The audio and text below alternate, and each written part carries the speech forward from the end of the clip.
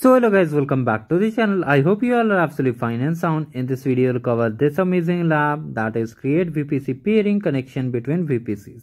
So first of all, click on start lab, and if you're new to this channel, do like the video and subscribe the channel. Once the page is ready, it will look like this. Now basically in the description box I've shared one repository.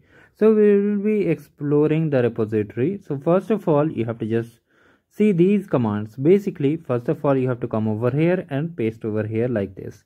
And if it gets pop up, just click on OK. Now here I am explaining each and everything. Basically, these are just basic commands which are used as a CLI method.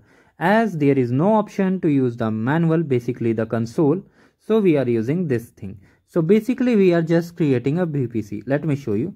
We are creating a peering connection from workspace VPC to private VPC, and similarly vice versa too. So what are the commands? First of all, let me show you how to enable the check my progress. You can check the description box of this video.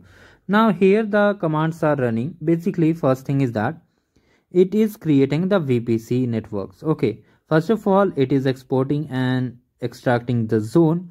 After that it will create a workspace VPC and then private VPC in subnet mode custom, and then it will start the peering network from A to B, just like A to B and B to A. So this is the main thing I wanted to explain you, and after that it will initiate a SSH session. So this is the main thing. This is just a very easy component and it is not any kind of script that I wanted to clarify. Now that's all about this video. We got the score and finally we are done with the lab, guys. Do like the video and subscribe.